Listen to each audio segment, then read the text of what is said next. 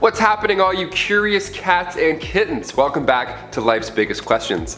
While it's sad to be alive to witness all these animals going extinct, there's still some from millions of years ago we're probably glad we don't have to shoo off of our doorstep. They were pretty terrifying and a lot bigger and scalier and wet. For some reason, they're always wet.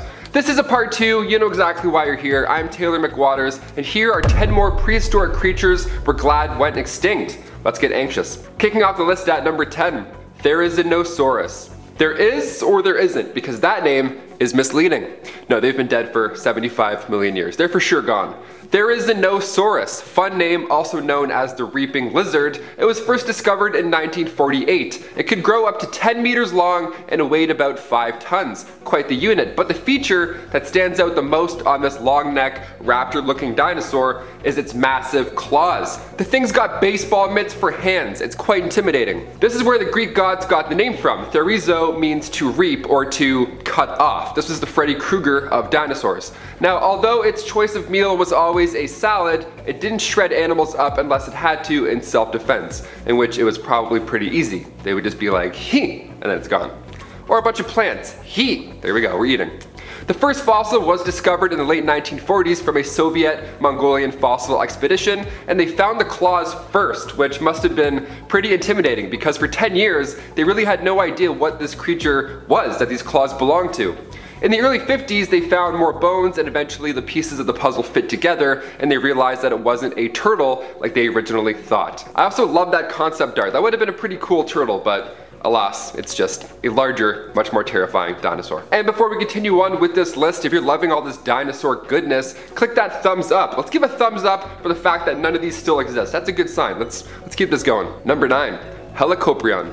Perhaps one of the weirdest sea creatures to exist about 250 million years ago, this looks like a shark, but scientists now know that it was actually related to chimeras, which is a fish that's separated from the shark fam about 400 million years ago. This 25-foot long fish was first discovered by Andrei Zarpinski in Russia back in 1889. He got the name Helicoprion because it translates to spiral saw. This guy found teeth fossilized in a spiral formation, which is wild to find that. He must have been scratching his head for weeks. Paleontologists all agree today that this was not part of a fin, it wasn't a wacky spinal cord like somebody who I'm talking about later on in this list. Its teeth coiled up and it was attached to the lower jaw of the fish, and its snap was the same power roughly as a crocodile. So new teeth would form and then in turn these spirals would get longer and coil in. Adult fish would have 4 rotations in their mouths, and I thought an ingrown toenail was uncomfortable. This, oh my god, I couldn't even imagine. No thanks. Number 8. Dire wolves. If you're from South Westeros, this one might hit close to home.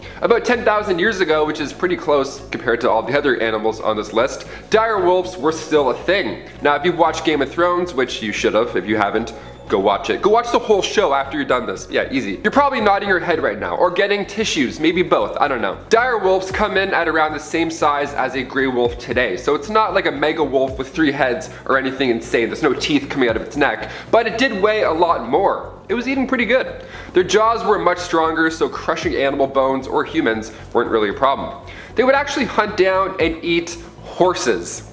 Yeah, you know, like horses. After studying their teeth, that was their go-to snack. Currently, if you're in the market for seeing 400 dire wolf skulls, head to the Page Museum in Southern California. They found hundreds of thousands of these things in the La Bruyere tar pits. Dire wolves and saber-toothed cats would get stuck in these pits, and then depending on who stuck that day, the latter would then come along, eat them, and then unbeknownst to them, they were actually walking to their own similar fate. It's just people going in, eating, sinking, going in, eating, sinking. It's horrible. Number 7, Arthropleura. These creepy crawlies translates to jointed ribs, which sounds so gross off the bat. Okay. Arthropleura were these gigantic millipedes. How gross. They would grow up to 6 feet long. It was the largest known invertebrate to this day. Thankfully, there's nothing bigger than this, so you can throw up once and then you're good. It ruled all over the arthropods, so any other spider, insect, crustacean was nothing compared to this horror. They roamed the land during the Paleozoic period, and they would crawl around at much higher speeds than today's millipedes, which is alarming because those things literally will go around your house in like 1 minute. And they ate decomposing organic matter, so no, they wouldn't gobble you up if you went back in time, don't worry. The reason all these monster bugs got so large, by the way, was because 300 million years ago, oxygen made up 30% of the air, whereas now we're only sucking in 21%. We're getting hand-me-down bug air, which is awesome. So we luckily, though, don't have any monster bugs, just a dying hot planet that we have to deal with instead. Number 6, Epicyon. Much more than just a dog, these extinct canines were known as bone-crushing dogs. Much different than your, schnauzer. They would come in at around 5 feet long, greatly resembling a grizzly bear. Their massive head would come in handy during all these hunts, and it had the head size of a lion, and its jaw certainly played the part as well. Lions, tigers, and bears all rolled up into one furry 300-pound sack of holy. It was made to crush, literally. Its fourth premolar wasn't large, just like some hyenas. So just like bears, this thing too lived in what's now North America, and they went extinct about 6 million years ago, which is pretty recent considering other guys as well. Could you imagine camping and all of a sudden this thing comes in? Sorry, all of a sudden this thing runs in? No way, never, not a chance. Number 5, Megapiranha. We talked about Megalodon in part 1, but here we are with another mega. Megapiranha sounds like a Marvel Comics villain from the 70s, but in reality it was much worse. These things obviously were much bigger than today's piranhas. They came in at about 1 meter long and they ruled the water around Argentina, so 6 million years ago you wouldn't want to take a late night skinny dip, or else you probably wouldn't come out of the water. Its bite force was 50 times its own weight, which is scary for any fish, but when they're 30 pounds on average back then, that's some quick maths, that's gonna hurt. Its bite can outchomp Megalodon, like, come on. Even today the word piranha makes people anxious because our modern day black piranha, sure it weighs 2 pounds, but its razor sharp teeth and bite force is still pretty intimidating. I'm sure Megapiranha will be the villain in some huge blockbuster with some actor. Megapiranha 3DDD Part 3 or something stupid. Number 4, Linhenykus. If you thought a T-Rex had tiny arms, wait until you see this dude. Linhenykus monodactylus roamed the lands of Mongolia 65 million years ago. I'm a fan of this little dinosaur. It's actually always giving other dinosaurs the middle finger, which is great. So it had a little arm and one finger claw type scenario. He had ice cream cones for hands, essentially. In terms of these other monsters on this list, it's pretty small. It came in at the size of a parrot. Now this little guy would lay eggs and carve through anything that snuck into their nest. It was still a carnivore, like it was a T-Rex, Velociraptor, and this little guy. They were all coming after you. Any shape or size, you're getting pecked apart or ripped apart. I would for sure have this guy as a pet. His little cone hands just tapping around. That'd be so cute.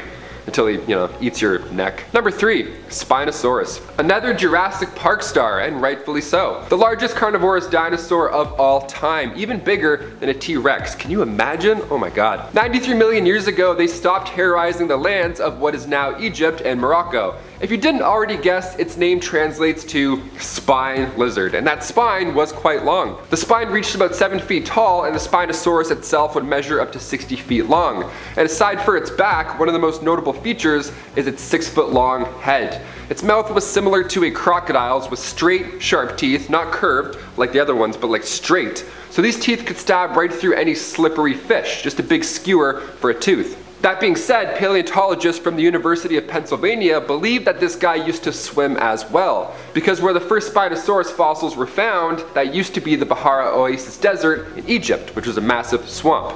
Water or land, I want nothing to do with this thing. And neither did all the people in Jurassic Park. They're like, this guy's gonna kill us, let's get out of here. Number 2, the devil frog. Catching frogs is a fun way to pass the time as a kid. You grab it and you're like, oh, and then it hops away, it's magical. But 68 million years ago, if you saw a frog, you would have to stay far away from it, or else you would probably lose all of your fingers and hands. It was a lot bigger than frogs today, as most of these things are. It was on average the same size as a beach ball, and they lived on the island of Madagascar.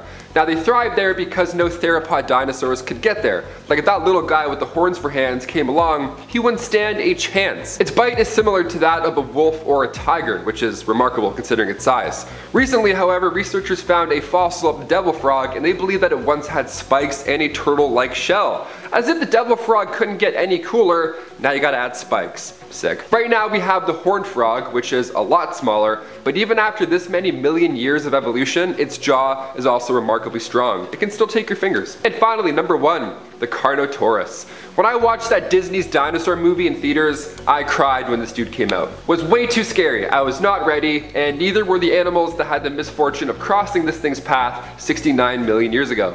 Nice. They were around the same size as the T-Rex. They came in at like 29 feet long, but they're nicknamed meat-eating bulls. They would run at about 25 miles an hour. They're one of the fastest and largest moving theropods to ever live. Its arms were smaller than that of a T-Rex, but honestly it didn't matter because this one has horns.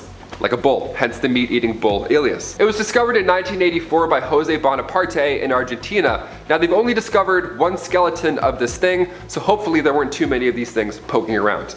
Literally poking around. Guys, those were 10 more prehistoric creatures that are no longer with us, gladly, and honestly, as fascinating as these things are, I get itchy talking about them. So let's leave these ones in the past. If a part 3 is in your deepest desires, let us know, hit that thumbs up, and we'll be back shortly. I've been your host, Taylor McWaters, and we'll see you next time on Life's Biggest Questions. Peace.